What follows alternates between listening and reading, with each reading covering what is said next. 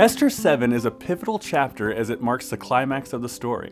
It's the moment when the tables turn and the enemy of the Jews is exposed and defeated.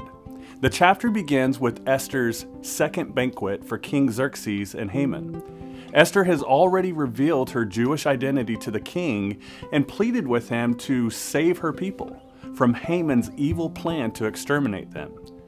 Esther says in verse 3, "If I have found favor with the king, and if it pleases the king to grant my request, I ask that my life and the lives of my people will be spared."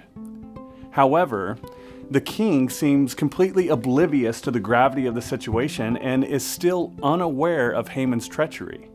In this tense moment, Esther finally reveals the truth to the king, pointing out Haman as the enemy of her people.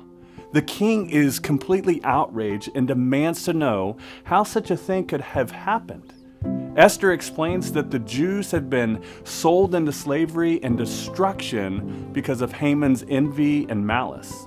Now, the turning point of the story comes when the king orders the execution of Haman, and Haman's own plot is used against him. Now, from Esther 7, we can learn several lessons that are still relevant today. We see that God is always at work behind the scenes, even when we can't see or understand what's happening. Esther's story, it shows us that God is in control, even when things seem hopeless and uncertain. Listen, we can trust that God is working everything out for our good and for His ultimate glory, even if we don't see it yet. We also see the importance of courage and faithfulness. Esther risked her life by revealing her identity to the king and exposing Haman's plan. Now, she could have remained silent and safe, but she chose to do what was right and stand up for her people. Likewise, we need to be brave and faithful in our own lives, standing up for what is right and just, even when it's difficult or unpopular.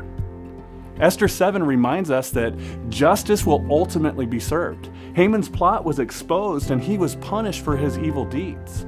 In the same way, the Bible assures us that God will one day judge the wicked and bring justice to all.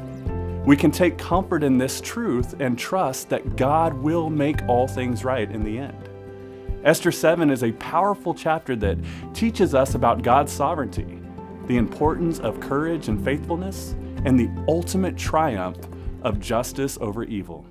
May we learn from Esther's example and trust in God's plan for our lives, knowing that He is always at work for our good and for His glory.